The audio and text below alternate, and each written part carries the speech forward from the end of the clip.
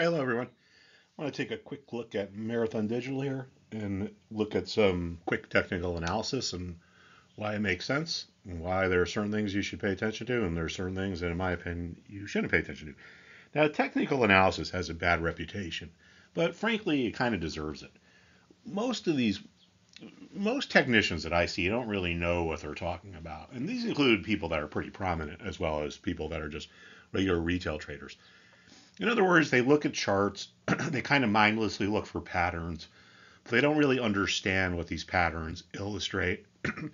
If a chart is viewed the right way, it should be viewed through the prism of what does this tell us about supply and demand and what does it tell us about psychology. Pretty simple.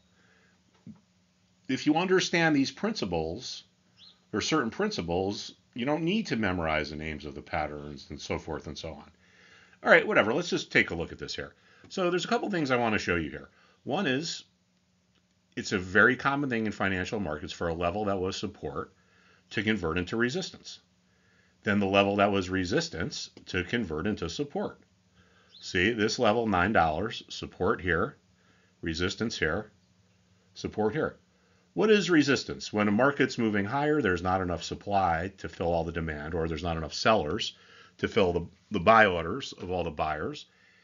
But when we get to resistance level, things change. All of a sudden, there is enough supply, or there are enough sellers around that the buyers can buy all they need to. When the market's moving higher, it's because the buyers are forced to pay premiums. There's not enough sellers around, so they got to pay premiums. When we get to resistance, that changes. They can buy all they want. Support is the opposite. When a market's moving lower, there's not enough demand or buy orders to absorb all of the supply or sell orders. When we get to a support level, the tide turns. For whatever reason, this is where the buyers get very active and they can take in all of the shares that are for sale, and the sellers don't need to push the price any lower. When the market's trending lower, it's because sellers can't find enough demand or buyers, so they're forced to sell it at a discount. This forces a downtrend. Now, why would a level that was support convert into resistance? Why would a level that's resistance convert into support? This has to do with psychology. Support levels can become resistance because of buyer's remorse.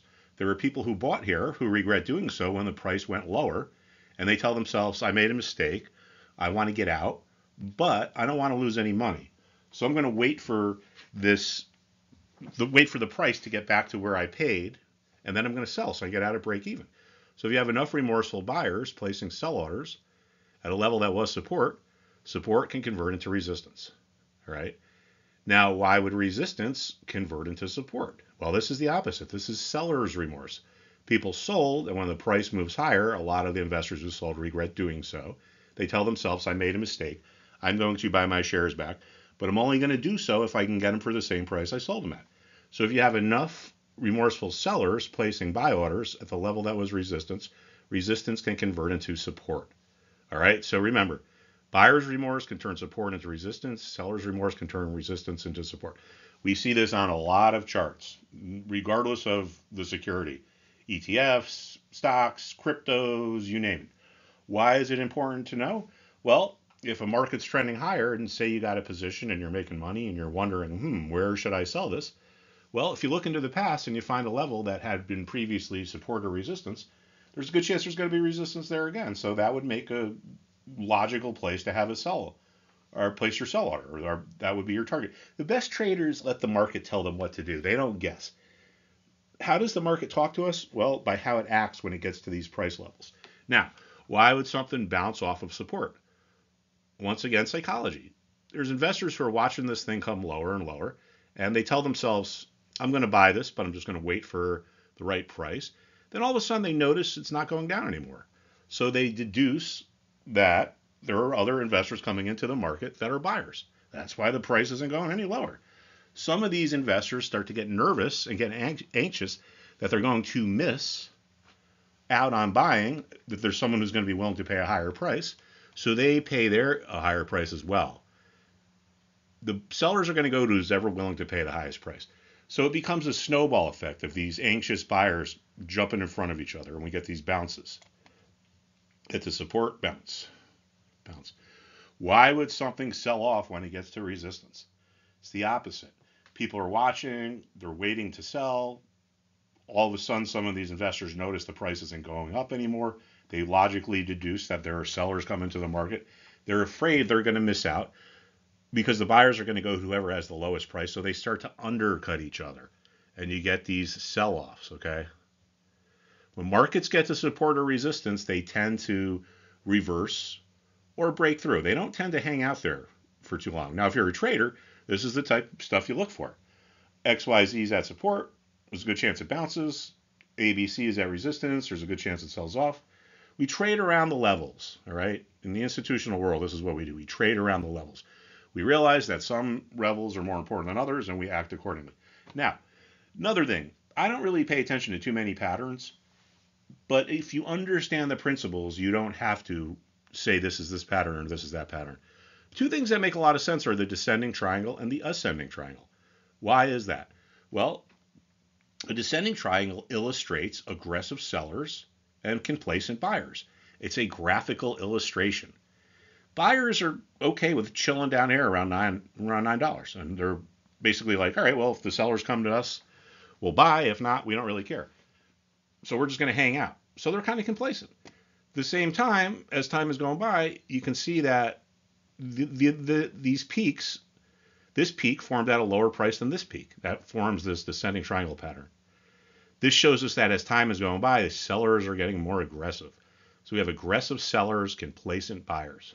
Doesn't matter what the market is, you got aggressive sellers and complacent buyers. There's a good chance it goes lower. The ascending triangle is the exact opposite. We got the sellers now are complacent. The sellers are okay with just waiting and chilling around $9, and they say, if the buyers come to us, we'll sell. If not, whatever, I'm cool with waiting. I'm going to be patient. At the same time, as time is passing, buyers are becoming more aggressive. They're willing to pay higher prices. Notice how instead of having lower highs, we have higher lows. So ascending triangles illustrate aggressive buyers and complacent sellers. That sets the stage for a move higher. And as you can see, we made from a percentage terms, we made a huge move higher. So these two patterns each played out really like textbook, I guess you would say, just as traditional technical analysis would teach. Now, what do we have here? Another descending triangle is starting to form. The buyers are hanging out around 9, but as time is passing from April to where we are now, there's been this series of lower highs. This tells us that the sellers are getting more aggressive. Aggressive sellers, complacent buyers, sets the stage for a move lower. All right, to sum up, if you look at a chart correctly, it should be an illustration of supply and demand dynamics and market psychology. Market psychology, buyer's remorse turns support into resistance. Market psychology, seller's remorse turns resistance into support. Descending triangle shows aggressive sellers and complacent buyers. Ascending triangle shows complacent sellers, aggressive buyers. So that's it, everybody. Doesn't need to be that complicated. Just keep it simple. And thank you for checking out stockmarketjobber.com here. Please sign up for our YouTube page or follow us on YouTube. And I hope to see you soon. Thank you very much.